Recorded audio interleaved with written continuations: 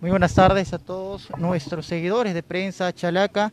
Nuevamente nos conectamos desde el óvalo de Canadá, donde se encuentra de esta manera pues las diferentes entidades, como veníamos mencionando, de la Policía Nacional del Perú, quienes nos darán a conocer el día de hoy el plan de operaciones para las elecciones generales 2021 que ya están próximas a darse en nuestro país.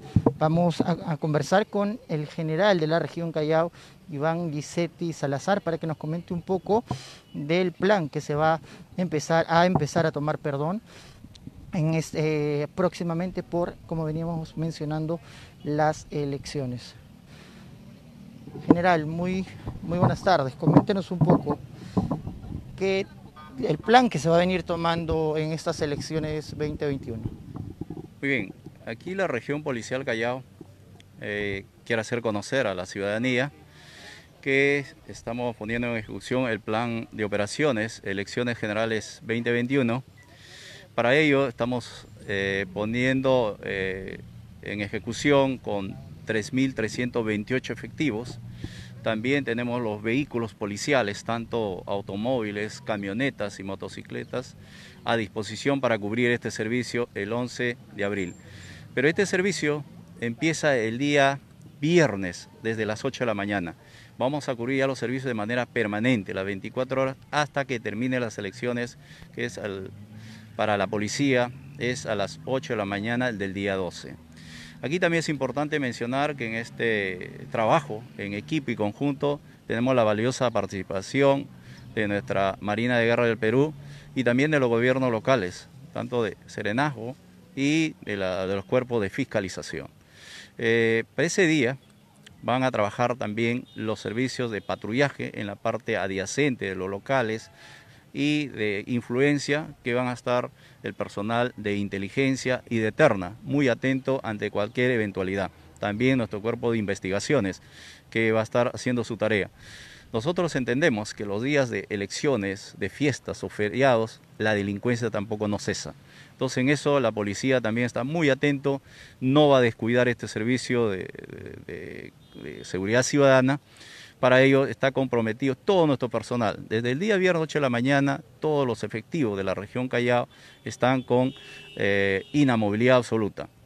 Eso quiere decir que el 100% de nuestro personal está comprometido en este importante servicio que son las elecciones generales 2021. Más de 3.000 efectivos policiales entre todas las entidades que se encuentran presentes, los que van a trabajar en este plan de elecciones 2021, van a estar dispersos en toda la provincia constitucional del Callao. Estos 3.328 efectivos son los que van a estar cubriendo el servicio a inmediaciones de los locales de votación, que son 285 locales aquí en la provincia constitucional del Callao. Esos efectivos van a estar muy atentos ahí, pero a inmediaciones, en la parte adyacente o de influencia, también tenemos personal policial adicional que tiene que ver con el servicio de patrullaje y el servicio preventivo. También ahí, como les he mencionado, está el grupo terna y los equipos de inteligencia e investigación.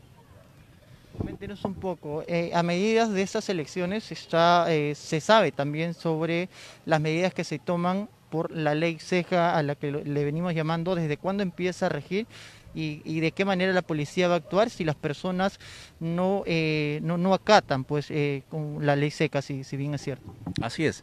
Para hacer cumplir justamente la ley seca y de manera oportuna, ya tenemos el trabajo coordinado con las autoridades locales también, con lo que es la municipalidad, con los cuerpos de fiscalización.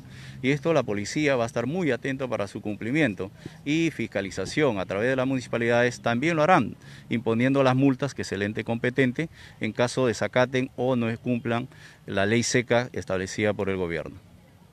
¿Qué otras medidas toma la Policía Nacional del Perú en este plan de operaciones? Porque usted, en general, nos comenta que muy aparte de más de los 3.000 policías quienes van a estar custodiando los locales de votación, van a estar también trabajando por la seguridad ciudadana de una manera normal, como se hace todos los días, para así poder salvaguardar pues, a todos los pobladores del Callao. Así es, este trabajo especial que están comprometidos 3.328 efectivos es sin perjuicio o sin afectar la seguridad ciudadana en su conjunto. Como ya les dije, yo creo que todos los días tenemos el riesgo de la comisión de algún delito. Por ello, la policía está muy atento en dar seguridad y tranquilidad a todos los pobladores de la provincia constitucional del Callao. También quisiera mencionar que han reforzado hasta con 1000 efectivos más a la provincia constitucional del Callao con las unidades de investigaciones y administrativas de la Policía Nacional del Perú, que nos van a apoyar para esos días para tener mayor disponibilidad de efectivos policiales y dar una mejor seguridad ciudadana y también a las elecciones generales. ¿Cuáles son las actividades exactamente las que están comprometidas en este plan de elecciones? Bueno, de parte de la policía, como le digo, tenemos las diversas especialidades para simplificarlo, de lo que es de prevención, equipos de inteligencia e investigaciones.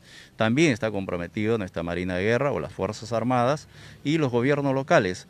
Y yo creo que todas las instituciones que tienen que ver directa o indirectamente están comprometidas, porque esta es una tarea que involucra no solamente a la policía, sino a muchas instituciones, yo diría a casi todas.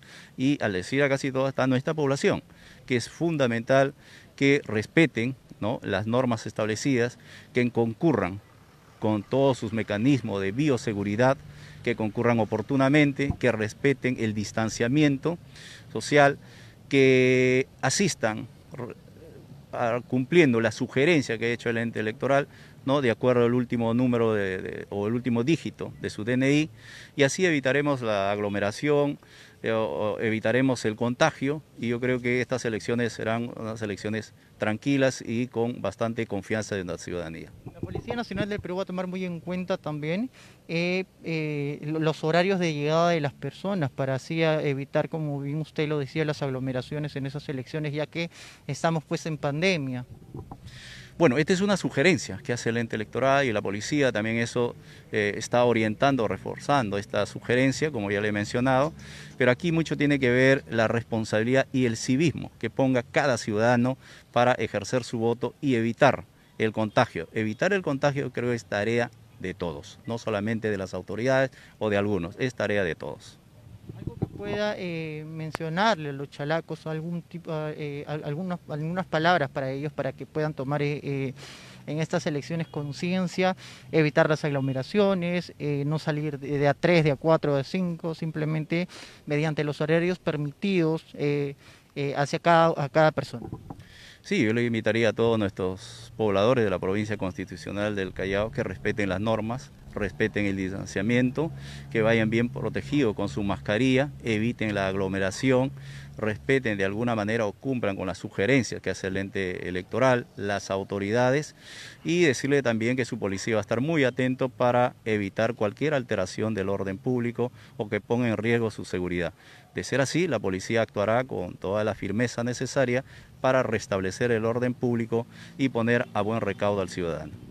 Muchas gracias, general. Muy amable. Entonces, esas fueron las declaraciones del general de la Región Policial del Callao, Iván Lizzette Salazar, quien se encuentra en esta parte, pues, llevándole a todos ustedes los pormenores del plan de operaciones que se va a venir llevando, pues, en estas elecciones 2021. Como veníamos mencionando, vemos a las diversas especialidades de la Policía Nacional del Perú, quienes están en plena formación en esta parte del Callao, haciendo la presentación correspondiente de este plan de operaciones, como veníamos nosotros mencionando.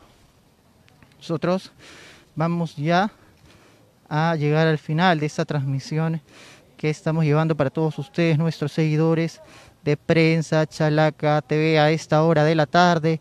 Recuerden compartir nuestra transmisión en vivo para que más chalacos puedan enterarse de lo que se viene suscitando a esta hora en nuestro primer puerto de la República. Y recuerden también que juntos somos la fuerza informativa más grande de todo el Callao. Desde el Óvalo, Canadá, informó para todos ustedes Ángelo Moscoso para Prensa Chalaca TV.